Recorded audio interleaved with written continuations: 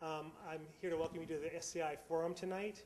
I'm a rehabilitation psychologist in the Department of Rehabilitation Medicine at University of Washington, and I'm the director of the Spinal Cord Injury Model System here at UW. The forums and the video recordings and our online media content are all made possible by a grant from the National Institute on Disability and Rehabilitation Research, and we're grateful for that funding. Tonight we're very pleased to welcome Dr. Jennifer Hastings, who's the director of the School of Physical Therapy at the University of Puget Sound and an expert in the area of wheelchair seating. Her presentation tonight is titled Tips for Choosing the Right Wheelchair. After Dr. Hastings' presentation, we'll open things up for the audience to ask questions. So welcome, Dr. Hastings. Tips for choosing the right wheelchair. Here we go. First off, you have to be systematic, okay? So you shouldn't just go online and see the coolest thing. You shouldn't buy into all the marketing. You have to have a system, and the system that I'm going to suggest is on this slide, okay? Now, I'm going to walk you through this, but the most important thing is right there, okay? A physical examination. I think there's a whole lot of getting wheelchairs, getting wheelchair equipment, getting cushions, getting backrests without a physical exam, and I'm going to try to explain to you why that's a really bad idea. The thing that it says on the bottom in the yellow is a functional assessment. We're going to walk through that too, but it's basically what does the equipment need to do, all right? And then we will take you through the next steps, but I'm also going to recommend trials as really important, okay? Because if you don't try a wheelchair out, you don't really know what you're getting. And then the other part is that chair has to be set up correctly, okay? Because it's not really a trial if it's set up for somebody entirely different size, shape, and physical ability than you, okay? So that's another piece. I know that it's a challenging piece. I know it's a challenging piece. I know timelines are part of the problem. So let's start with that functional assessment. What does the wheelchair have to do? Sounds like a stupid question. It's like, well, I can't walk anymore, so that's what my wheelchair is doing. But you know, there's more than that. Maybe there's poor endurance. That might be a reason why you need power or power assist, okay, or ultralight. And then there's the paralyzed trunk. Too little attention to the paralyzed trunk. There's a huge difference having stability in your trunk or not, in terms of what you can and can't do, in terms of how you push the chair, in terms of what the chair has to do for you, okay? So that's an important one, and we'll walk through it. So what you're basically doing is you're figuring out what that chair has to do for you, and what the chair has to do for you basically is support the right posture and then support the things you need to do functionally, okay? So posture, what the chair has to do, and I'm going to spend more time on this later, but the chair and the way it's shaped, configured, has to help you sit in the best posture you can, particularly in the presence of a paralyzed trunk, okay? And the only way you know how to set that chair up is by doing that physical examination. We're going to talk about that. The functional needs are a little bit easier and also more patient-specific. The postural support, meaning the orthotic support that the wheelchair does, there is some pretty specific rules about that based on your physical exam, how you're going to set the chair up, okay? They're pretty specific, and I'll get there. Function is way more individual, okay? So it has to do with these parameters. How much time do you spend in the wheelchair, okay? What environment do you live in? Are you in Seattle or Montana, right? Are you in an urban area or a rural area, okay? How are you for wheelchair skills? I'm going to go out on a limb and say more recently, more people have lesser wheelchair skills, okay?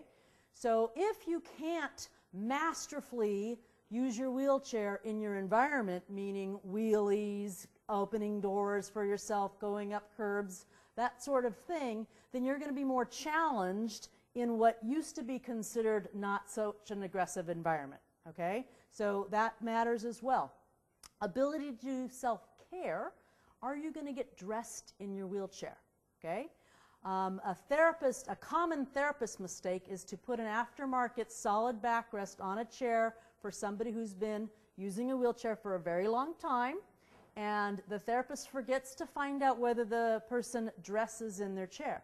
If they dress in their chair, they're going to tend to arc over the backrest, and if that backrest is now solid and a little higher, you've just made them not able to pull up and down pants, okay? Which is sort of a big deal and usually is why that equipment will fail, okay? So thinking about what people do in the chair and what their abilities are. Let's expand that a little.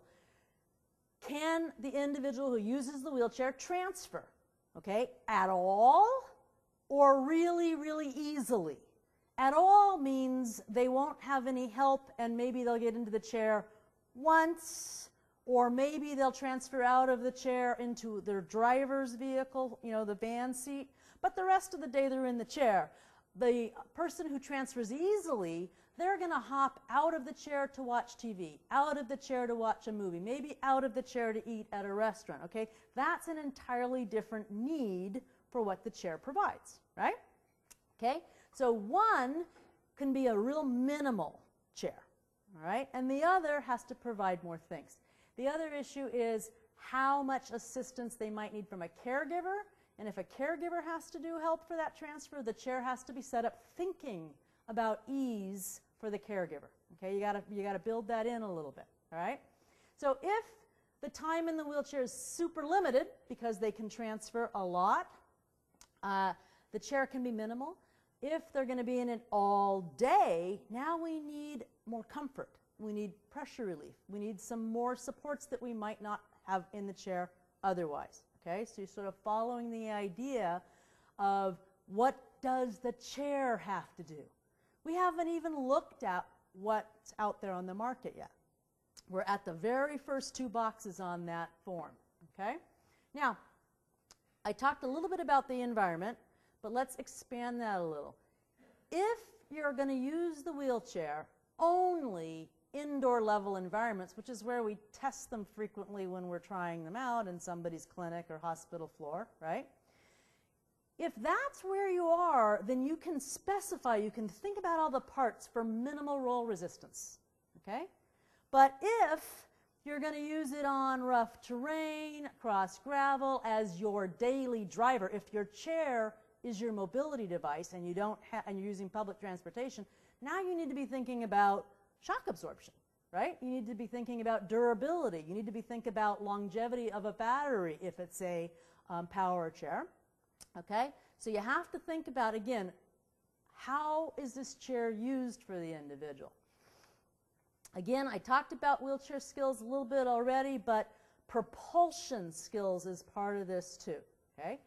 If you can lift your casters, if you know how to lighten your casters so that a little threshold or a little bump or a change in carpet density doesn't interfere with you, that's going to be, again, an entirely different person for what you can specify in that chair than somebody who cannot do that, who needs to have, you know, larger casters to track over things like thresholds and cracks in the sidewalk, okay? So it's going to matter. And then, again, for power and manual equipment, but more for power, safety, judgment, those kinds of things matter. The ability for self-care, I talked about that picking up the pants and getting dressed in power chairs and also in manual chairs, but self-cathing, okay? Not just getting pants on, but what position do people need to get into? Manage bladder is huge, and that matters whether they're cathing or whether they're draining a leg bag, okay? Most of the time, the individual needs to shift forward, bring their butt forward a little bit in order to create a pelvic tilt a little bit, in order to get some more stability and some space, okay? If you over-shorten things because of lightweight or because of posture thinking, you might interfere with this very, very important function of bladder management, okay? So we have to think about that one in ADL as well, okay? ADL also has wheelchair height, okay? So what are you doing? What are you doing throughout the day? what is the clearance that your knees need to go under, okay? What environment are you in? Are you going to school? Are you going to work? Are you going to work where you only have one workstation and you can get it modified to suit your needs? Or are you a mobile employee who's going in and out of a number of environments where the tables are going to usually be more closer to standard and you might want to be able to get under those? Okay, so this is what I mean when I say ADL, work as well. Transportation, another mistake that's made by a lot of therapists upgrading long-term users' chairs is to forget to find out where that chair goes in their car, okay? Years and years and years ago, when we were trying to get everybody into the rigid frame chairs, there were I had a number of fails because the individuals could not fathom stowing the wheelchair into the car the way that it's necessary by taking wheels off and stuff. It seemed too hard. Didn't matter that the chair was 30 pounds lighter. It still seemed too hard, okay? So there are some things that long-term users have that they just a habit they're not going to change, or sometimes a space. Remember, a car is, I mean, wheelchairs are pretty darn expensive, but cars are more expensive. So the vehicle that the person already owns probably needs to be respected in terms of how is your chair going to fit in there, okay? The other issue is if the individual is going to ride in the chair to drive. Strongly, strongly recommend against this, okay? Strongly recommend against it. It is true that the tie-down systems hold the chairs. It is not true that anything on your chair is stress tested at an accident level. So everything that's bolted on by a therapist or a vendor or something else, you know, is a give point in an accident, and that makes it highly dangerous. It is way better to transfer into a vehicle seat and drive from there for your safety. But then I will also say, if you can't transfer and yet you can drive, driving's more important, and that's a choice that I respect you might decide to make, okay? Because it's huge for your independence, and I understand that. But in terms of specifying a chair, we need to figure out what's going on with how that person's riding in a vehicle and how we should be setting it up. Maintenance matters too. If you live in an urban area and you have multiple people that can potentially maintain your chair or get you parts, that's one thing. But if we're talking about Montana, way up in Alaska, okay, or even, well, actually in Eastern Washington, you're pretty good because we have one of our manufacturers over there. But there are places where you're going to have a hard time getting equipment, okay? Another thing you might want to think about is also where is the manufacturer versus where you live in terms of replacement parts and even communication with the therapist and the user. So if you have a 3-hour time differential, if you're down to 2 different pieces of equipment and one is local in your time zone, not necessarily next door, but in your time zone, and one is not, you may want to think about that when you're figuring out the final decision, okay? All right, now, most of what I talked about is sort of spinal cord specific so far, but remember, spinal cord injury comes kind of at all times in life, and some of these other things might already be going on, okay? Or they might get added to your spinal cord injury over time. I'm here to tell you memory and age doesn't matter whether anything else is going on. So cognitive abilities unfortunately decline as we age a little bit. You could also get something like a stroke or another neurologic condition, or you might have had it ahead of time, okay? We like to believe that spinal cord injury, most people with spinal cord injury are cognitively intact, right? We really like to believe that, but you know what? It's a lot of force caused that injury, and your head got shook around, okay? And you remember the shaken baby syndrome? You know, I mean, you know all about these other things that are not you that probably mean a little head injury. I realize that in us, we don't want to talk about it, but there's a likelihood that you're not 100% in the brain capacities, okay? We have a ton of functional reserve, which means we can compensate, and that's how come most of you feel like you're fine, okay? And probably acting fine. But when you get a little older, those little conks to the head start showing up too, okay? So just to know. But cardiac, pulmonary, if you've been a smoker, okay, or are now, these things matter too. Visual perception matters, particularly in a power chair, okay? So again, these are all issues that as you're thinking about what chair somebody should get, you need to think about. Now, so what we've done on that schematic, there were 2 yellow boxes. One said physical exam, and we haven't really done that yet. And the other said functional exam. That's what we've done. I'm going to go back to the physical exam a little bit more, but basically you're then going to come up with a list of what equipment will meet all your needs, okay? And you start there. You start there instead of the equipment that's out there that you saw that was cool. What meets my needs, and then you start there, and I'm going to really strongly recommend simple before complex. The main reason there is the more things, the more weight, the more possible breakage, okay? So that's, again, that's kind of my priorities. Okay, now we're going to get to the posture and the physical part.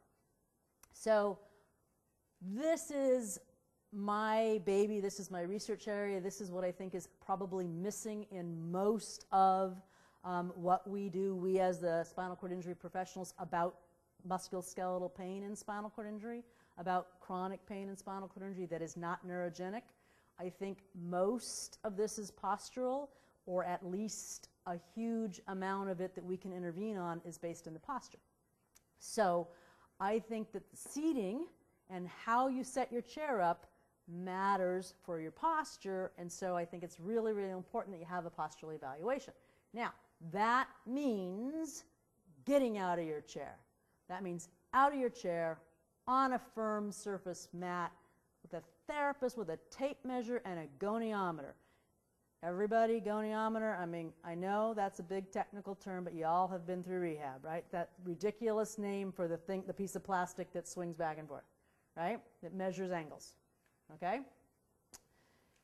You need, the therapist and you need to understand the limitations, PROM, if you're pregnant, means premature rupture of membranes. But if you're not pregnant and your spinal cord injured, it means passive range of motion, okay? And that means how far can your limbs move when they are passively moved. And why it matters is your chair is going to be a static system, right? And if your body doesn't move freely into the angles set up by your chair, we're going to have some problems. Okay. So a postural evaluation looks like this. This is the process. The individual, you, are sitting in something, even a hospital chair or something, okay? And I, the therapist, am going to look at what you look like in that chair. And I'm going to look through some particular points, sort of systematically. I'm going to look at your shoulders. I'm going to look at your hips. I'm going to look at where your legs are. I'm going to look at your sternum. I'm not going to walk you through everything I'm going to look at, but I'm doing a very objective observation. What I'm trying to find out is how are you sitting, right, in that chair. Then I'm going to pull you out of that chair because that chair is holding you up, at least to some extent, right? I'm going to pull you out of that chair, and I'm going to look at what you look like now. And what I'm doing is I'm comparing these two things, and that's telling me what was that chair doing to you. Okay, did you look better in whatever you came in, or do you look better without it? I got to tell you, a whole bunch of times you look better without it, which means the chair itself is creating postural problems, okay? Then you go supine. Supine means laying down flat on your back. Flat on your back, I'm taking your limbs, your legs primarily, but to some extent your arms, and definitely your trunk, and finding out how it moves, how flexible it is.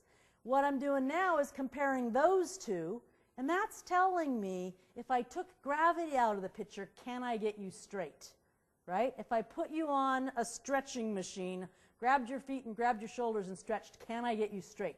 Or are you bent, maybe because your original fusion was not put in completely straight, or maybe because you broke femur and the range of motion's not the same there and it's stuck, okay? So there might be some things that I'm going to find that are fixed or not flexible. Then while you're out of the chair, I'm going to take that tape measure and my goniometer, and I'm going to measure all of the parameters of the wheelchair. This is all the angles. What's the angle between the seat and the back? How long is the seat depth? What's the rear seat to floor, front seat to floor?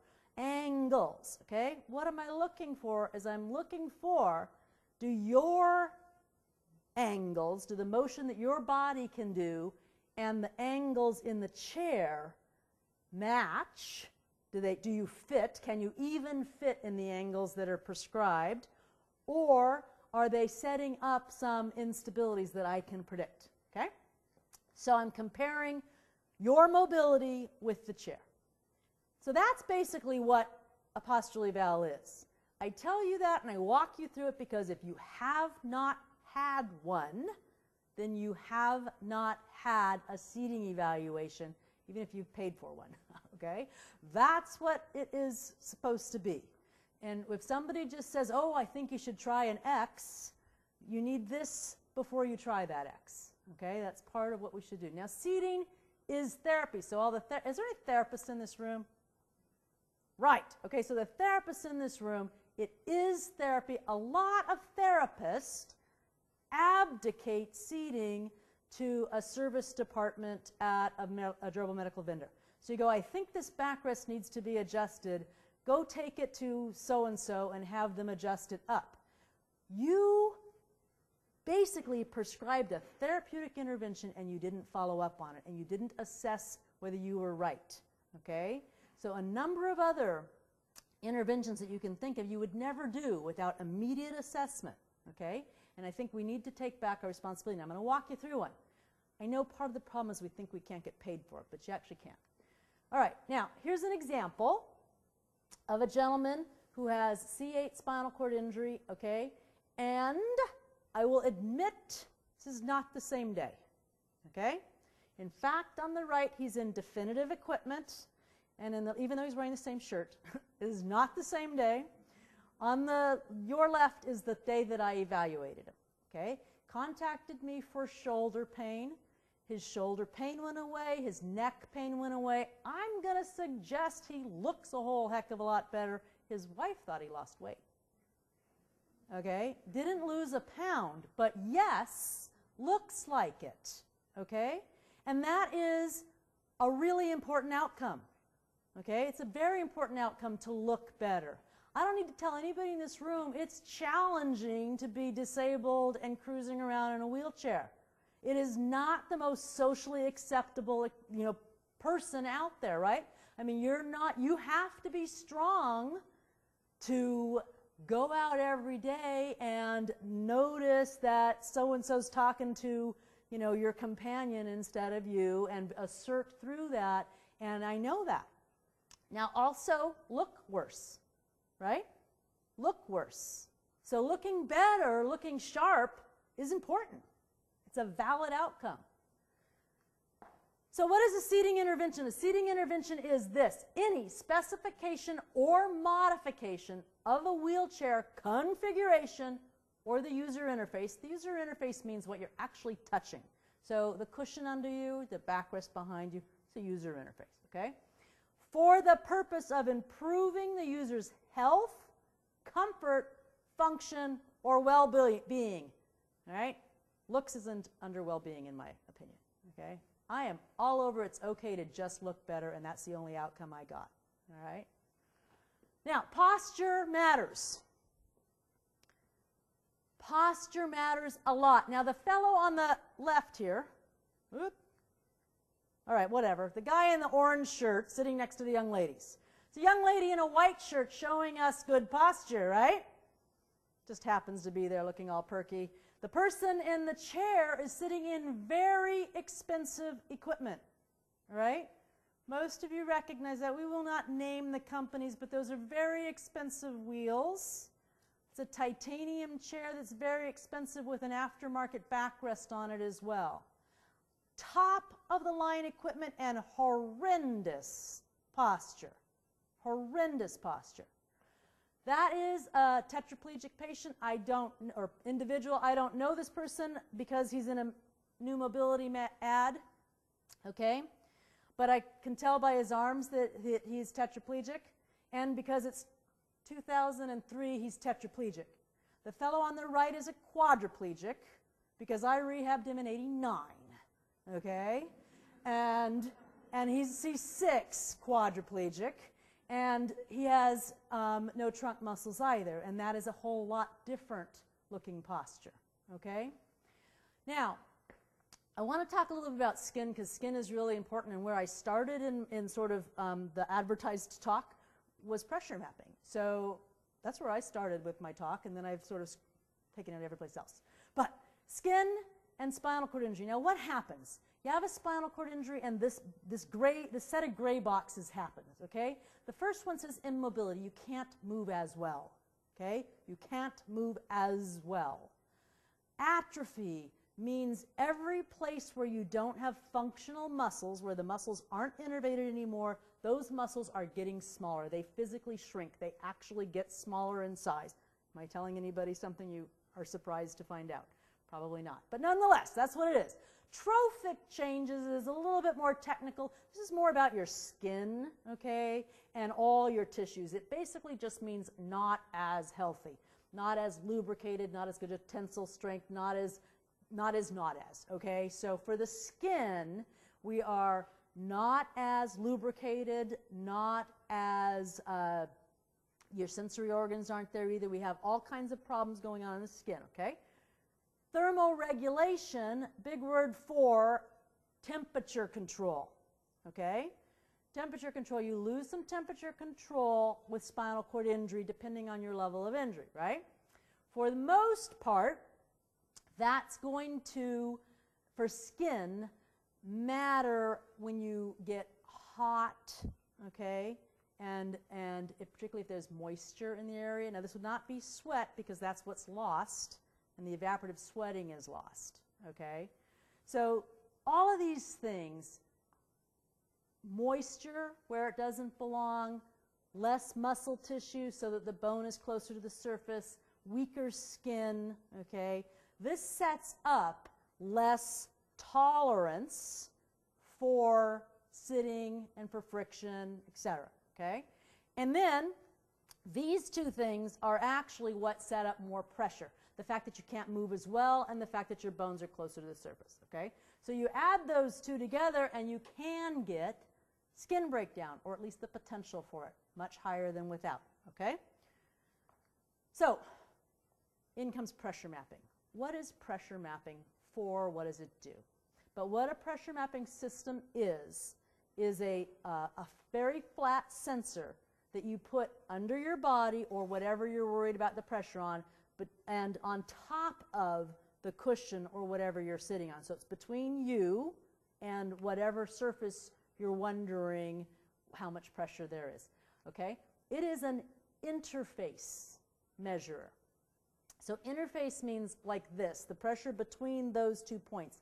It doesn't measure in the other planes, so it doesn't measure shear, okay? And it doesn't measure tissue perfusion. Tissue perfusion means, is there blood getting to the area? And why we care about blood is because blood carries oxygen and takes away waste products. So is there getting oxygenation to the tissue? Pressure map doesn't tell us that, okay? It does not tell us that. It is a interface pressure sensor, okay?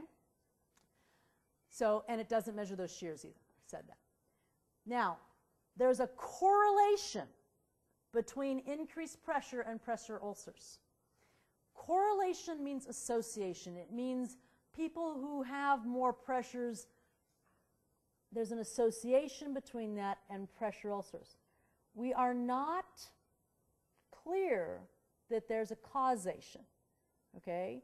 And I say that because there's got to be something else, because there are people with very high pressures and no pressure ulcers or sores, okay? However, we're pretty sure that it's one of the factors, okay? And that maybe those people that have high pressures and no sores have some sort of protective thing, as opposed to the other people, you know, missing. Well, I guess missing and having protective is the same thing, whatever. Pressure mapping is a tool. It's not the thing. It's not the answer. It's one of the tools that you probably want to put in your seating assessment, okay? Now, that said, a lot of times there's not going to be one available And that doesn't mean you can't change anything, okay? Because pressure mapping systems are pretty expensive and they're not all over the place. So I don't want you to think that you have to be afraid of changing your seating because nobody can map your pressures, okay? If you use a pressure map in combination with everything else I've been telling you, in my opinion, this is what it does. If I've narrowed it down, if I've gotten down to a couple of different cushions that meet, or wheelchair configurations, equipment, that meet all of my clients' needs, everything that they need to do, and are giving me the posture that they need, then I'm picking between those two, and I want the one with the better map, okay? Because it's just that thing that lets me say, well, these two, sort of all parts being equal, I'll go this way. Or again, if I was looking at another equation, all parts being equal, I might take the local person. All parts being equal, I might take the one that costs less money, right? I mean, but you have to get to that equal part first, and then this is a decider. Now, there's a few things that I want to point out. All right, this is a pressure map. Pressure maps have these output screens that give you, for the most part, colors, okay? And some of you in various magazines, New Mobility magazine, some of the others, you've seen some of the vendors, some of the cushion manufacturers will display a pressure map, okay? And this is part of their advertisement, okay? I'm going to submit to you, do not be suckered or impressed or fooled or anything by that, because a pressure map standing alone is pretty useless information, okay? So this is, I'd say, not a bad map, not a bad map. But you know what I don't know? I don't know the scale, okay? I don't have the scale for the sensors. Now, the top of the scale is 200 millimeters of mercury, like when you pump up your blood pressure cuff, okay? And the top of the pressure mapping scale is 200. When you do a blood pressure on somebody, you normally pump that cuff up to about 200, and then start letting it down. Over 180 is the way that they teach people. So this is not a bad map. Yellow is not so bad. Red is bad. But this is a map, and this is 10 minutes later. I'll just let you sit here while we chat about other things. So it's important to also know, when was that map taken? What did it look like later? Now, I also want you to know that this is the wound that was present at the time of this map. Okay? So again, pressure mapping is not sufficient. It doesn't take the place of skin inspections. It doesn't take the place of an evaluation. You also can't generalize. So you can't look at that advertisement and go, oh, somebody's butt looked good on that cushion. Okay, so mine will. Okay? Because in truth, you're individual in your pelvis size, individual in the amount of atrophy, in your range of motion, in your weight, et cetera, okay? So you can't do that. It's comparative. It's appropriate to compare different cushions or configurations on the same day. In my opinion, not even over time with the same patient, okay? And you have to be sure that the calibration is the same and the scale is the same. So again, now this one shows you the scale over here, okay? And so if you're looking at the scale, you can compare maps on the same day of the same patient and say, wow, you know, of these, if everything was equal, I definitely like that far right corner one because the rest of them look like they've got more pressure, right? Okay. However, position matters too. Position matters huge, okay? This is the same individual on the same cushion on the same day in different positions, okay? And these are literally not tilting the chair and untilting the chair, anything like that. This is a little tug behind the knees and putting them back where the therapist thought they should be, all right? Now, I will submit to you that when the map looks that different with a small positional change, you might want to be someplace else too, because most patients can't maintain their posture that tightly, right? So that they're not going to show up on that one down there. This map Did anybody notice why it might look hotter than the other ones? I gave you the legend. What's that? It's 100. It's half of the other legend, okay? So I would expect to see a lot more. So really, this top left one, or maybe even all of them at 200 would look fine. The reason I lowered this was because I had a very fragile skin, person who'd already had multiple breakdowns that we didn't want to open up again, and we were thinking about changing her position, and we wanted to see was it going to be a risk, okay? All right, also a dynamic assessment will be very helpful. So some of the systems are wireless. You can put the map between you. You can go out and do things like, you know, jump off curbs and do pushing and things and see whether or not maybe the problem is something about how you're pushing or how you're moving when you're pushing. That's really nice. But at the very least, if you're going to bother to pressure map, you should simulate motion, even if you don't have a wireless one. So somebody should be reaching to the ground. They should be doing their pressure relief. They should be pretending to push their chair so that they're moving their seated surface as if they were, you know, really moving. Okay. Now you can also use the pressure maps to teach people the best pressure relief. All right. So I mean, I can go, okay, let's see if you can get enough relief by leaning to the side or by leaning forward. There is good evidence that for most people, a forward lean and not dropping your chest to your knees, but just a forward lean on like elbows across your thighs is the best ischial pressure relief that we can do. It almost always clears people's ish totally, and it's way easier than a lift, okay, and way better for your shoulders too. So just a little FYI. But beware, a beautiful map doesn't negate the need for pressure release. Okay, you still have to move around. Okay, because why? Because we don't know whether pressure is associated with pressure ulcers. We don't know that it's the cause. Okay, all right. So when I do pressure mapping, I want to do it before and after an intervention. And what I mean by intervention is a wheelchair seating change. Doesn't matter whether it's going to be a cushion or a backrest angle. Okay. So my preference is to do the map then, and what I'm trying to do is not make baseline any worse, okay? That's what I'm trying to do, assuming that baseline has been okay, right? So if they're coming to me with a wound, that's different than they're coming to me because I got a little back pain or I want to get a new wheelchair because, okay?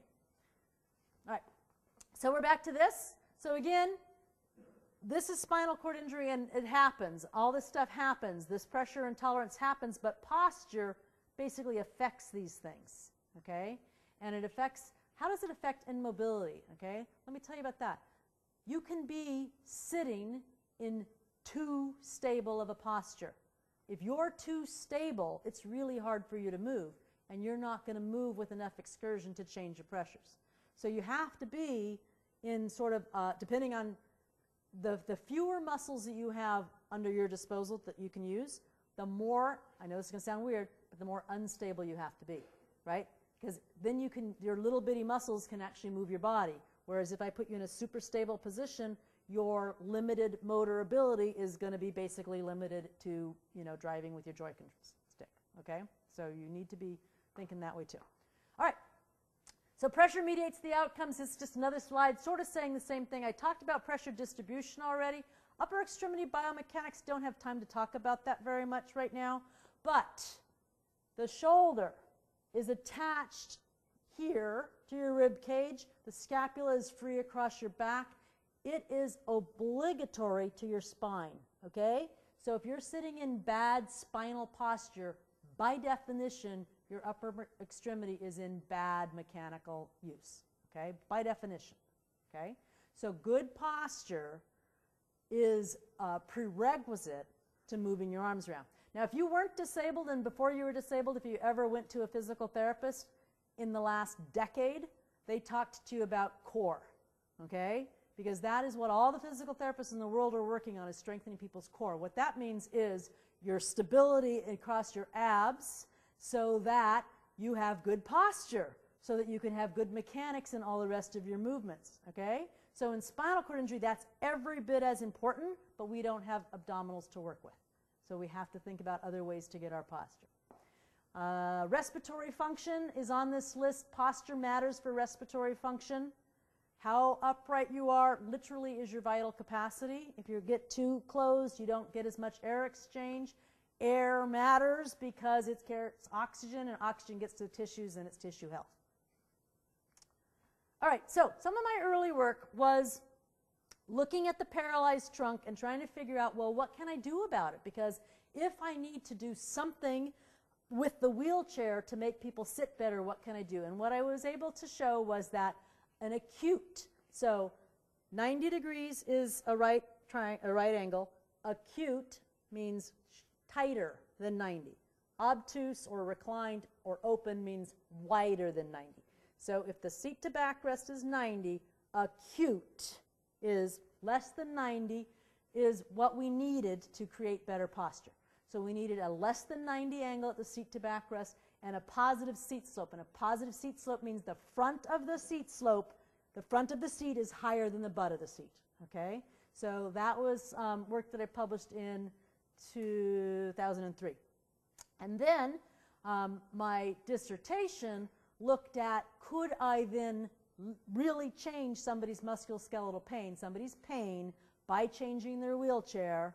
And yes, I can. Okay, so what I was able to show is that there was a real association between musculoskeletal pain, even in long-term wheelchair users, and in fact sometimes more so in long-term wheelchair users, and their posture, and that we could fix it, or at least make it better, by changes in their chair. So what does that all mean? Okay, most of you were in some sort of orthotic device after breaking your spine. Paras were in a TLSO, right, that kept you from being able to bend, and the points of control were here, here, and then there, holding you from flexion. Some of you were lucky enough to have it extend across here. A few probably had halos that really wouldn't let you move at all. But except for ones where they screw into your bones, orthotics work by what's called three-point system. 2 points resisting one direction, and then at the axis of rotation on the other side. Okay? So that's what we need. And in the fellow sitting over here, that's what I'm doing with the chairs. Okay? So I'll explain a little bit more. It comes up later on how we do that. But the main thing is, if your body can't move completely into that range that I just said you had to have between the seat and backrest angle, then it makes a problem instead of a correction to stuff you in there, okay? Which is taking us back to that mat eval and why it's so important to do that. So if there are range of motion deficits, if there are problems, and in spinal cord injury, heterotopic ossification, does anybody have it in the room, or has anybody heard about it? HO, sometimes you only know the nicknames. It's bone where it doesn't belong, and in spinal cord injury, often in the front of the hip, blocking hip flexion. It happens in traumatic brain injury as well, and I have a slide case that's actually traumatic brain injury instead of spinal cord injury, but that's to show you. Okay. The concept is we want to optimize our postural alignment because it decreases the work of just sitting there. That's how you decrease the musculoskeletal pain. This is true for able-bodied people as well. Standing here, you notice that I'm standing as about straight as I can. If I were to try to, do the whole lecture like this, first off, I would not succeed very long. I mean, already my quads are going, you're not thinking about holding this very long. If I went like this, I'd have neck pain in a heartbeat, okay? So alignment to decrease muscular work against gravity is the concept, okay? And then the other thing, and this is really important for spinal cord injury, you have limits of stability, but let me show you how that works in standing. I can reach to here, no problem. I can reach a little further if I compensate by sticking my butt out, but if I really need to touch that, I'm going to have to step. That's the limit of my stability, okay? So in setting up a wheelchair with a paralyzed trunk, you don't expect to be able to reach both hands away from your body like this. If you can, you're sitting too stable. If you can put both of your hands away from your body like that without just falling over, you're sitting in a position that you shouldn't be all day long. You're sitting in a bad postural position. Now you're thinking, well, but I have to do this. Well, I'm going to argue, no, you don't. What you need to do is you need to reach with one hand and stabilize with the other, and for those moments in time, like calving, that you really need both hands to be able to function away from your chest, you need to slide your butt forward and get in that more stable position for the temporary time that you need it, and then get back out of it so that you're in good alignment for musculoskeletal health the rest of the time. Okay, the last thing here is the way that you should be sitting in your wheelchair should be best for pushing your wheelchair, should be best for breathing and pushing your wheelchair, okay? And we compromise only for the people who absolutely can't get out of their wheelchair, and our best bet is to have positional change, which basically means some sort of changing ability in the chair rather than having them sit in just one posture all day if they can't get in and out. Okay, so how do we set these angles up? All right, well, first off, it's very, very important that you set the chair and the angles up based on orthotic concepts. So let me kind of show you what I mean. Also, you can't forget the cushion and the backrest and anything else you're sticking on. But if you start with the stuff you're sticking on instead of the frame of the angles, you're chasing your tail, okay? You need to start with the angles of the chair and making sure that those match the anatomy, and then go from there. So, key is going to be your backrest angle, room for your thoracic curve. What does that mean? This is my lumbar curve here. And if you see where my hands are, there's back, above it, and that way, okay? So if you go straight up from your lumbar, you're not allowing room for what is a normal thoracic curve, okay? Normal curves are curves, and the thorax should be a little bit back. Proper seat depth, angle, knee angle, and foot support, and I'm going to show you what this means. I'm also going to show you the relative position in space. There are some misunderstandings about that seat slope, okay? Many people think that the slope is to keep your butt back. It's not. It's part of this relative tilt in space that allows us to harness gravity. If I lean forward just a little bit like this, gravity, which is coming straight down, is on this side of my axis of rotation, and I have to hold my head up against it, okay? What I want, and why I stand like this, is I put gravity here, basically helping me stand upright, okay? And what you want in a wheelchair is the same thing. You want to harness gravity to help with trunk extension, okay? Not have to fight it with muscle strength. So this is a computer simulation of that, and the fellow on the left is a classic. This was actually Jamie Thomason's work, and he was saying you have to sit this way, and he was advocating a 5 to 10 degrees recline in the backrest, and I had a conversation with him, and I said, I think you're wrong. I think that we can get the stability by our backrest angle, and so the one on the right is what I do, is bringing the backrest back acute, and what you end up doing is you get your center of mass and the line of gravity goes like this, and basically all of a sudden you're stable, okay? He was suggesting, his big argument was that this is the best you can do on the left, and you had to run with anti-tippers because people were going to be unstable to the rear. And so my argument with him was not so much about the postural alignment, but also that there's not instability to the rear if you're up and over your pelvis because you're not rearward, okay? So when there's truncal paralysis, we have to set the wheelchair configuration up to stabilize the pelvis and allow normal curves, okay? What that means is the backrest is at least, the backrest is going to be stopping your pelvis from rocking back, which is the same thing as hip extension. Basically, your pelvis rocking back is opening up this hip angle. The backrest stops that, okay? The seat slope, having the slope come up, is to make your pelvis not rock forward. Now, not everybody can do this, but those of you who can, play along. If you're sitting in a standard chair, I want you to sit on the front edge of it, and if you're in a wheelchair and you can do it, go ahead. If you're in the front edge of your chair, okay, all able-bodied people, please now put your pelvis as anterior as you can get it. So hold it in an arc. Really give us a lumbar lordosis, right? Nice anterior tilt. Ready? Feel like you got it. Now you're going to hold on to it there, okay? Ready? Now, take your right foot and put it over your left knee, but don't change that tilt. It's not possible, okay? So what you're doing by bringing the seat slope up is you're bringing your thigh forward just like that, so that now what we're doing is we're limiting this anterior motion of the pelvis, and basically we're stabilizing the pelvis from the rear by the backrest, from the front by the slope. It is not to keep you not sliding forward.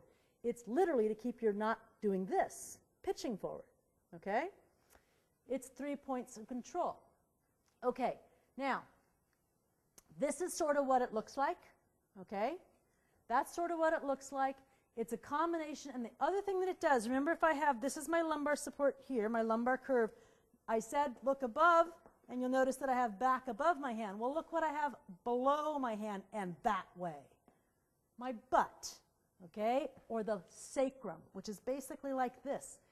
We need to allow that curve too. So you have to have room for the sacrum posterior of your lumbar support, okay? When you have the sacrum posterior, then lumbar support, and then thorax posterior, you're going to have as close to normal spinal curves as you can get. All right. If you're putting the chair, you know, if you want a rule of thumb, this is it. This is from my work that I published in 2003. Basically, a starting point for the slope. Now, slope is a ratio. This is the other mistake you hear all the time. This is from users.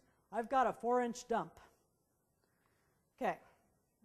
4-inch dump is meaningless information. It doesn't tell me anything because slope is a ratio. It's a fraction. It's rise over run. It would be just like saying, you know, on my ramp, you know, I got a 4-foot ramp, right? Well, which way, right? I mean, so, because if it was 4 feet this way, you're not going to get up it at all, right? So, again, this is rise over run. The difference is the rise between the front seat height and the rear seat height. And the run is the seat depth, okay? Or, therapist, depending on your company, usually the frame length. So if you lengthen the frame, that's the company's denominator. So this is where we get mistakes, where somebody's been sitting beautifully and they get a brand new chair and they think, well, we'll just nudge the frame a little longer, and all of a sudden they don't seem to be sitting very well anymore. It's because you just took that slope that was like this and you flattened it because the denominator got longer. Okay, so it's a ratio. 0.25 for a paralyzed trunk, that's a starting place. That's a 16-inch seat depth, okay, with a 4-inch difference, okay? 0.12 or 0.8 for the innervated trunk. So your L1, your amputee, they don't want to be on a dead flat seat either, because if you put them on a dead flat seat, none of these chairs you notice for the able-bodied people are dead flat, right? You don't want to sit on a horizontal surface. So even with intact musculature, you want a little bit of a cant. But for paralyzed, we need more, okay? All right, so this is the backrest concept. It needs to be low enough and at the right angle or contoured. So if you go with a higher backrest, you just have to remember what you're doing and contour it. So, oops, can you see that red? Just barely. There's a faint, skinny red line drawn on there. Do you see that? And it kicks backward. So aftermarket backrests, you need to put them higher, and the top goes back because that's for the thorax, and the bottom comes forward because that's your lumbar support. Okay? Ergonomic seats. Ergonomic seats are, let me know what they are. I bring this up because they're out there and people have asked me about them. The ergo seat is that flat at the back of the seat and then it pitches up, okay? And a number of the companies are having them as an option in their chairs, and everybody thinks this is a great idea. And the concept is the cushions do that, right? They have that little butt well in the back and then they come forward. Well, we'll just do it on the chair.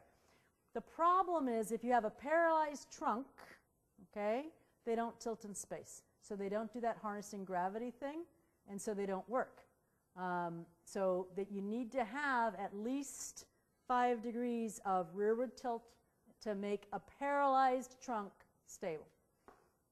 So I'm getting close to summary here. Seating is done after a postural evaluation. You're trying to support normal spinal alignments. That helps with your motor control. It's the angles that matter, okay? The angles of the wheelchair itself and then the cushions and the backrest. And mobility and health is maximized with optimal seating. And you think I'm done, but I'm not. So we're going to fly through a couple because I want to show you some examples, all right? So key is the thigh length, the real thigh length, okay? This, okay, is how I should be sitting, not this, right? If I rock my pelvis back and then I measure, it's going to be a lot longer, okay? So that measure matters a lot. Hamstring length. Hamstring length matters because if you pull your footrest forward, you're going to be pulling on your hamstrings. Why that matters is this little bone that we're also fond of, which is the ischial bone, the hamstring's attached to it. So if my hamstrings are tight and I pull my foot forward, my pelvis goes with it, okay? Hip extension, nobody gets this. The hip flexors are tight, they're on the front. Why should that matter? I'm sitting, right? Well, the reason it matters is because you're also paralyzed. So you're sitting and you don't have anything else pulling back. So what happens is when you get tight in the hip flexors, it pulls your spine forward. You're going to feel like you're going to fall over unless you slide your butt forward or really arc hard, which you'll see mostly in populations like spinal bifida and CP. All right. So I'm going to slide forward a minute. Sagittal plane is this one. Okay? It matters. Just believe me. Okay. Here you go. We're ready to do some problem solving. All right? Here you go. Now, right at the top, I call this conflicts. So you're to find the things. I already taught you how to do a seating eval. What is the problem? Anybody? So, yes, compared. So this number and those two numbers, which I put right next to each other conveniently, seem to be disparate, okay? Now the footrest angle and this other stuff is a little harder because what happens is you're rocking around in space. But look, this is same chair. There's not one piece of equipment different. It's just adjusted, okay? Now, I shortened the seat depth. There's a base wedge to try to close the angle because this particular chair doesn't have that adjustment, okay? And then bringing the footrest back. So I want you to look at the two. Now remember I said sagittal plane first, just trust me? That's what I corrected here, sagittal plane. I didn't do anything to the front, and yet look at what happened, okay? So that's just measuring and then making the measurements fit. This is the one that I told you about already, HO. I'm telling you the problem already. HO, okay? HO happens in spinal cord injury as well, and you need to make sure you're paying attention to your range of motion because it can be late onset. Basically, this fellow whose mother he lived with, and his mother at this point in time was 74, and they'd gotten to the point where he was falling out of the chair to the front so many times that they were having to call 911 because his mother could never get him up anymore, okay? Now, I'm telling you the problems HO, but just look for a minute.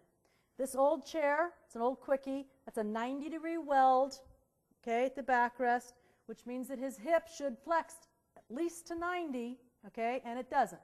So, basically, this is the fix, okay? And again, I changed the footrest, but otherwise I'm using the same chair and just adjusting it. I did add a wedge, but this time the wedge, instead of making it more acute, is going the other way. So what I did is I put the wedge like that, okay? And then I rocked the chair a little bit in space so he wouldn't fall.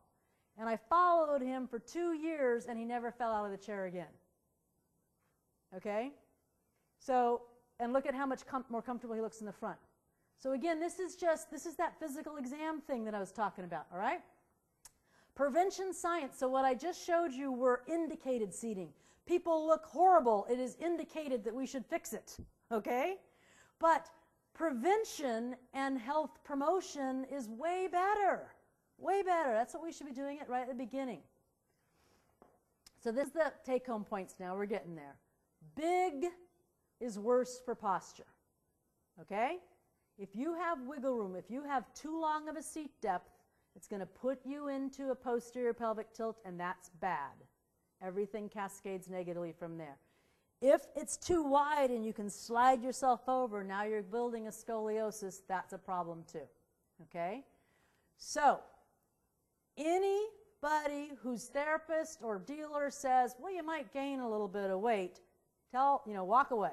You need that chair small. Therapist, don't let them gain weight.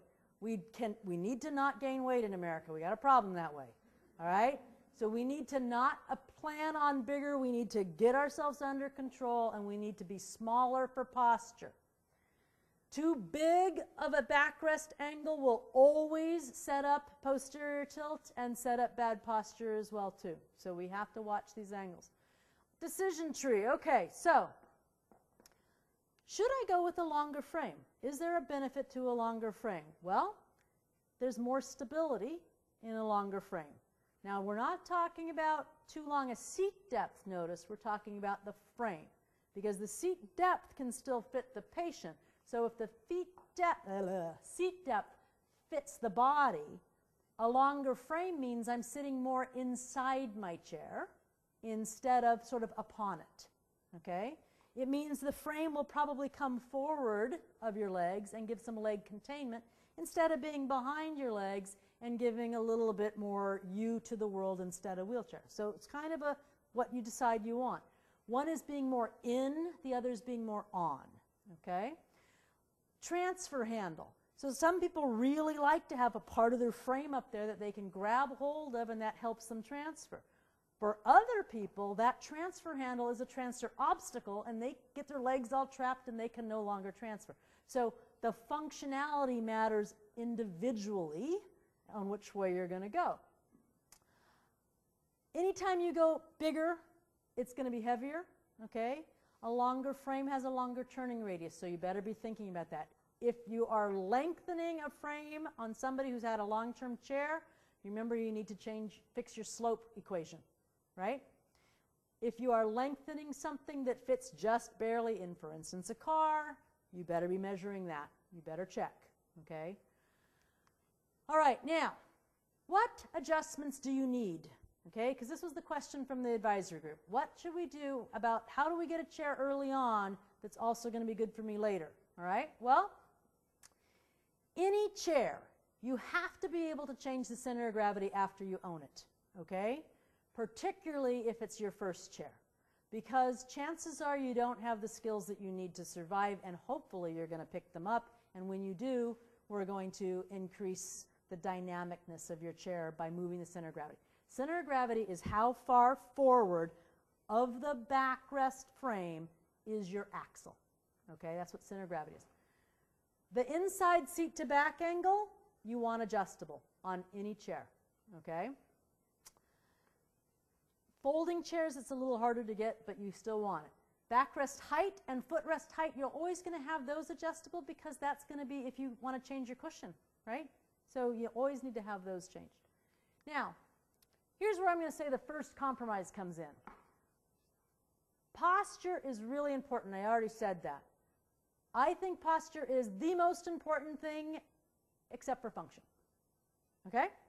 So, if I can't get you transferring out of the seat slope that makes you look absolutely beautiful, then I'm going to compromise that slope for a little while until your transfers get better, because they will so long as you can do them, and they absolutely won't if you can't do them, right? So if I leave you with a marginal transfer, I can guarantee you're not going to get better at them. If I instead compromise a little and get the transfer doable so that now you can do more, your mastery will get better, and then I can titrate back in the better posture. Okay, everybody with me there? Important point. Also, need at the bottom, some of us are actually incomplete. If we're incomplete, we really, really, really want to be able to adjust that seat slope, because too much slope is a bad thing if you have wheel trunk. All right, axle height. If you're going to adjust the slope, you have to be able to adjust the axle height. That means you have to be able to adjust the caster housing. That means, and the backrest. Now you've just got a lot of stuff.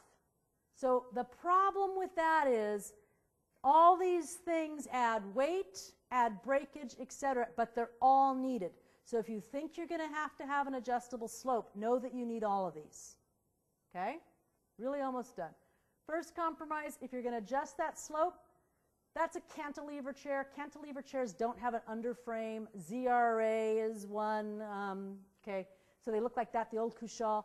If you decide to change the slope, this is what happens. The footrests in space change. Okay, and people are not happy about that. Okay, so you need to make sure that you're thinking about this and the backresting. Push arc also changes. Push arc is really, really, really important. If you lower somebody into their wheels or bring them back up out of their wheels, now we have a big problem with our push mechanics. Okay? Any added parts add weight and breakage. Footrests. I think if there is a real potential for standing, walking, or significant weight bearing during the transfers is the only reason to consider getting removable footrests. At this point in time, I'm going to tell you that power chairs are different. But at this point in time for a manual chair, you probably want to keep your footrests on because they're an integral part of keeping that chair light and strong.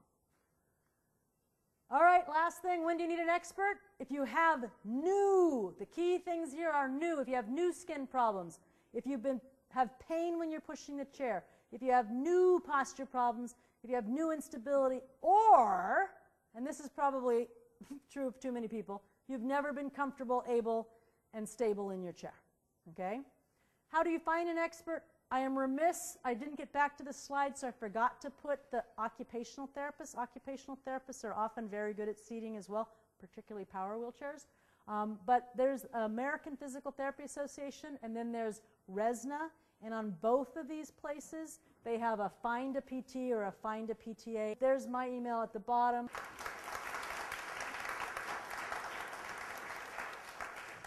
So the question is different styles of cushions, and I think what he wants is, what can one say about them? Okay, so there are different technologies in cushions. So the air cushions, by design, are pressure distributing cushions that are, for the most part, not intended to be postural support.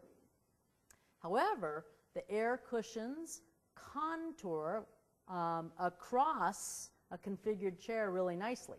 So in one way, if you have a really well-configured chair, an air cushion is great. If you've got really high-risk skin and you need to put a cushion under yourself in, say, a car, that air, the flexibility of it to contour to the seat of the car is really beneficial.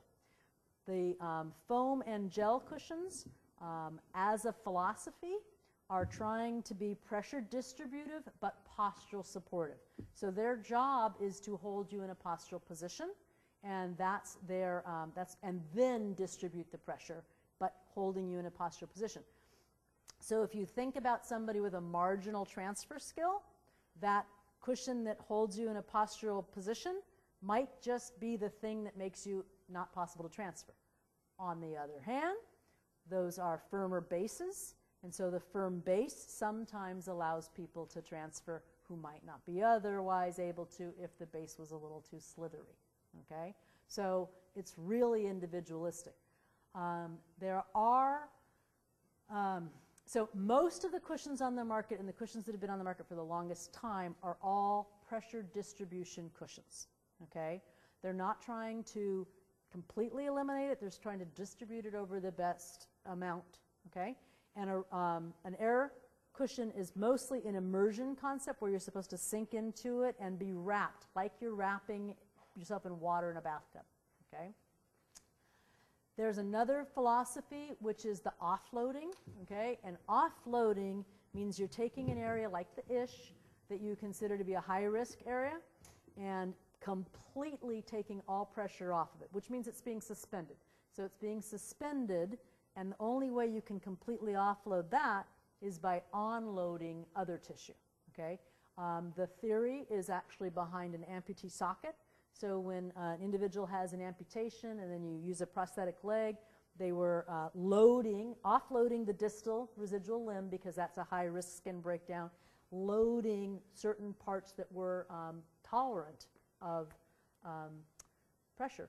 The problem is we do not necessarily know that that model, the amputee model, makes sense for spinal cord injury bottom. Okay, there's sort of a difference in what you are, and also position. Yeah, okay, the question was, can you talk about, is there a difference, and correct me if I get it wrong, is there a difference between if you've been injured for a while and maybe developed some contractures and also have been already using a system for a while, versus if you're getting set up for the first time, okay? In terms of the concepts, there's no difference. But in terms of the reality, that longer-term person, you have to deal with potential loss of range of motion that you then have to accommodate. The most important thing is that I don't try to stretch you with a wheelchair. That if you're tight somewhere, I accommodate that in the seating so that I can allow the spine and everything else to sit in the best posture. It also is true. My habit would be if somebody's skin has been healthy with no skin breakdowns, I am very hesitant. I'll change their posture alignment, but I'm very hesitant to change their skin interface, so meaning their cushion. I will try really hard to not move away from the same cushion technology if the skin's been good. And that's because we really still don't know enough about skin. I mean, like I said, everything's an association. We're not quite sure what our cause is. And if your skin's been doing well, why rock the boat? Because skin breakdown is not a happy place to be. Okay? Now, contraction. Now, that doesn't mean, and I will say, gosh, in 1996, I wrote a paper which actually looked like it was about rotator cuff tears. But it was in the back of the article, there was some seating information, and there were cases that we did at that time, and the average was like 20 years out of their spinal cord injury, and one was 47 years out. And we made changes that made a difference in their musculoskeletal pain and in their posture and in their seating comfort. And so my message there is it's just like smoking. It's never too late to fix it. I mean, it's just because you've been a long time some way doesn't mean we can't make it better, and almost always we can. So, and some, by the way, OT, the change on one of those people was to get them a bath bench, to get a bath bench instead of letting them transfer to the tub. Guy only took a bath 3 days a week, but transferring to the bottom of the tub 3 days a week was enough to chronically kind of re-injure his shoulder, and he could never ever, and then once we got him level transfers, that went away. The question is, would you recommend a seating evaluation over some certain interval? Okay, let me answer that twofold.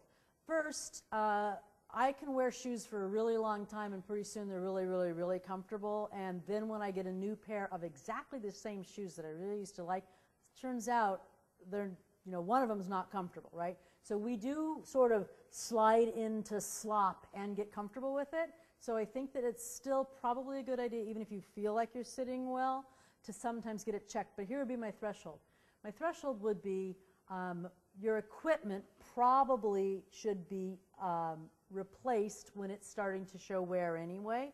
When you're starting to get breakage of the equipment, that's probably a good enough frequency if you don't have the other things. So if you have pain with pushing, have new skin breakdown, your posture is changing and you notice it, your posture is changing and your significant other notices it, something like that, till any of those, the threshold is low. If something is new is going on, I'd get in to see a seating person, okay?